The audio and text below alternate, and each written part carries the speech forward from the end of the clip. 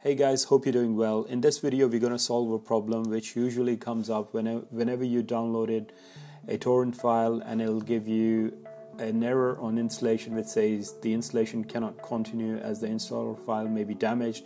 Download the installer file again. Now, this issue is not very complicated to get over with it, but what happened that I recently upgraded my operating system to macOS Big Sur 11.1, and after that I've had a lot of issues in terms of I needed to upgrade my software.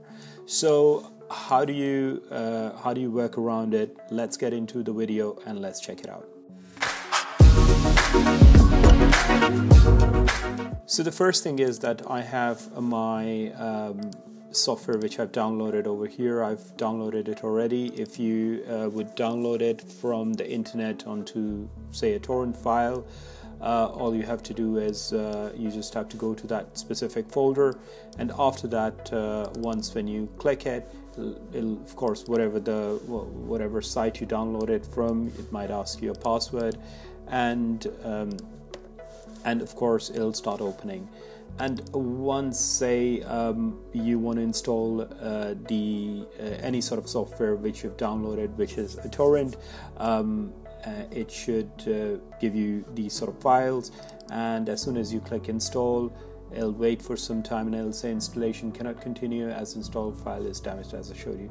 Now guys, before I go on further in this video, I've downloaded this for tutorial purposes. So the first thing is that you can open up system preferences, go into security and privacy, and over here, if the app has been opened and it's waiting, then it can also sometimes give you that error, but in this case it's not showing up, so we have to take the other approach.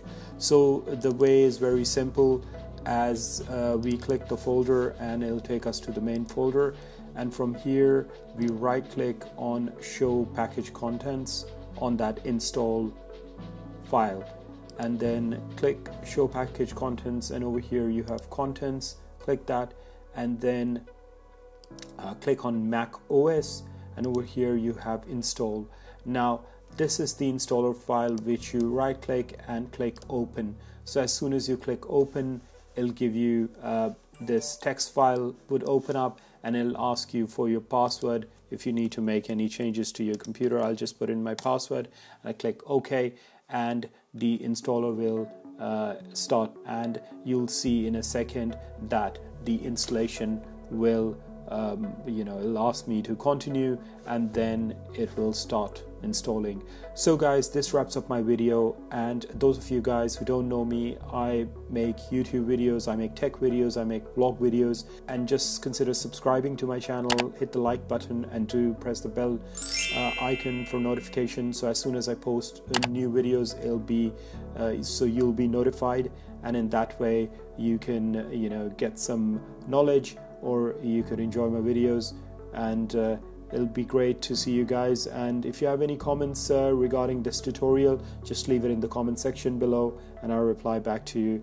Alright guys, thanks for watching, and see you in my next video. Bye for now.